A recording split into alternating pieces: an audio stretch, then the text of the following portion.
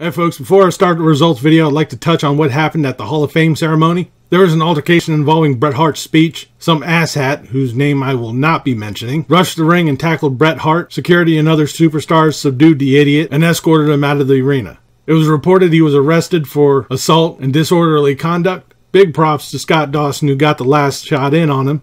Bret Hart is doing well and humorously continued his speech. And a special FU goes to the schmuck who tried to make all of this about him. With all that said, let's continue on to Wrestlemania. What's up, folks? Your buddy Fatalroadie. Tonight we're going to be doing results for Wrestlemania 35. We started off with the kickoff show, Buddy Murphy versus Tony Nese for the Cruiserweight Championship. This was an awesome match. There was a lot of speed from both Nese and Murphy. There was a whole bunch of near falls throughout this whole match. After a Murphy's Law and a 2 count, Tony Nese got the running Nese on Murphy to get the pin and is now the new Cruiserweight Champion. We then have the Women's Battle Royal. Pretty much everybody just walks out to the ring except for Naomi and Asuka. They get their own entrance. We have Lana, Mickie James, Ember Moon, the Riot Squad, Dana Brooke, Mandy Rose, Sonya Deville, Zelina Vega, Candice LeRae, Kairi Sane, and Carmella. I'm sure I'm missing a few of them, but that's what I saw at least. Towards the end of it, the final 4 was Carmella, Sonya Deville, Asuka, and Sarah Logan. Asuka eliminates Sonya Deville, Sarah Logan eliminates Asuka, and Carmella super kicks Sarah Logan to win. This was alright. I mean, there really wasn't much in the way of build-up for it, let alone you really don't see much in the way of momentum coming across after these matches. We then have the Revival versus Zack Ryder and Kurt Hawkins. This will be for the Raw Tag Team Championships. This was a good match with a pretty long runtime. The Revival had most of the offense to this match. Hawkins tries to rally, taking the Revival down. After a Scott Dawson brainbuster, Kurt Hawkins plays dead. Dawson tries to pick up Hawkins. Hawkins rolls him up. He gets the pin. So Zack Ryder and Kurt Hawkins are our new Raw Tag Team Champions. And most importantly, Hawkins beat his 269 losing streak. We then go to the Andre the Giant Battle Royal. Pretty much the only people we have to watch out of this is Colin Yost, Michael Che, and Braun Strowman. Pretty much everybody else is just fodder. Right at the start of the Battle Royal, Yost and Che bitch out and roll up underneath the ring. They hide there till the end of the match, where the Hardys are trying to eliminate Braun Strowman. They come running out, trying to help. Braun Strowman eliminates the Hardys. Colin Yost gets on the microphone and says he brought his therapist. The therapist comes in, he gets thrown around by Strowman. Michael Che tried to be smart and get out of the ring himself. Braun Strowman helps him out. And then Braun Strowman picks up Yost and throws him out of the ring. Once again, So Braun Strowman is the winner. He goes out to ringside and celebrates holding up the Andre the Giant trophy. We then go to the main card. Alexa Bliss comes out and she says that she can do anything tonight. She snaps her fingers and Hulk Hogan comes out. Hogan says he's glad to be back, hypes up WrestleMania, and then Alexa Bliss and Hulk Hogan start posing. While they're doing this, Paul Heyman comes storming out right out to the ring. Heyman says if we're not going to do this in the main event, we might as well get it done now. So it looks like we're going to be getting the trash out early. So we have Brock Lesnar versus Seth Rollins for the Universal Championship. Before Rollins can get into the ring, Brock Lesnar attacks him. He hits him with an F5. He throws him all over ringside. This goes on for several minutes. Finally, we get him back in the ring and we start our match. Lesnar continues the beatdown. He takes Rollins to Suplex City. He sets up from an F5, but Seth Rollins gets out of it. This knocks the referee out for a second. Rollins takes Lesnar to Dick Kick City, hits him with a stomp 3 times, and pins Brock Lesnar to rid the WWE of the reigning, defending, undisputed, part-time champion. We then have AJ Styles versus Randy Orton. This match had a kind of a mixed reaction both with myself and the crowd. That being said though, this was a very physical match. Styles and Orton were pummeling the hell out of each other. Styles was able to kick out of an RKO. While Orton was outside of the ring, Styles hit the phenomenal forearm, got Orton back into the ring, was able to counter another RKO, hits Orton with another phenomenal forearm, and got the pin. This was an okay match. Like I said, it kind of had mixed reactions.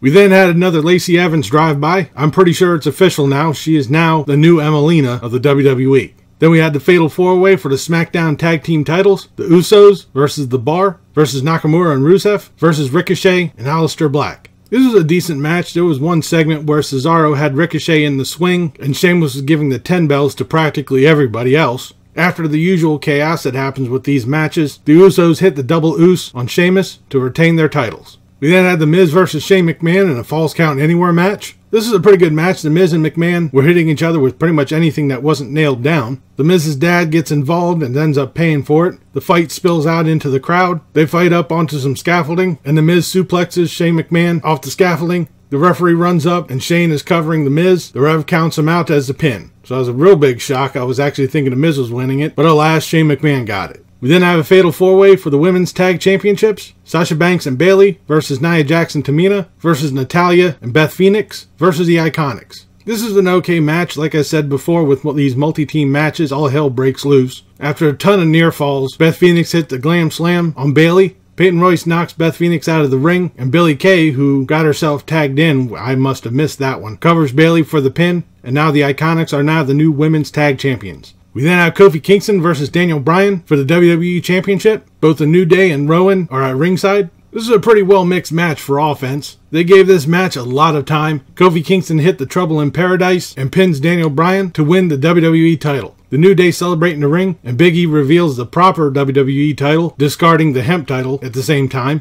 Kofi's kids come in to celebrate, and the New Day reveal new WWE t-shirts with the New Day. Like I said, this was a really good match. Then we have Rey Mysterio versus Samoa Joe for the United States title. This is a very quick match. If you blinked, you missed it. After a short bit of offense, Samoa Joe gets the Coquina Clutch on Mysterio and knocks Mysterio out. We then have Roman Reigns versus Drew McIntyre. McIntyre was beating down on Reigns for pretty much most of this match. McIntyre tries to go for the dirty deeds and fails. He slaps Roman Reigns, and then Roman goes full-on Hulk Hogan. He hits McIntyre with a Superman punch and a spear and gets the pin. So after this, pretty much let's slam the brakes on everything because we got Elias coming out. He shows up on the screen playing drums, then once again playing the piano, and now he's in the ring and has a threesome with himself. Giggity giggity. He's then interrupted by a video package of Babe Ruth calling a shot, and then John Cena comes out in his old Thugonomics getup. He gets in the ring, lays down a rap, kind of hinting on being a heel, runs down Elias. He then knocks down Elias, giving him the 5-knuckle shuffle and an FU, and walks away.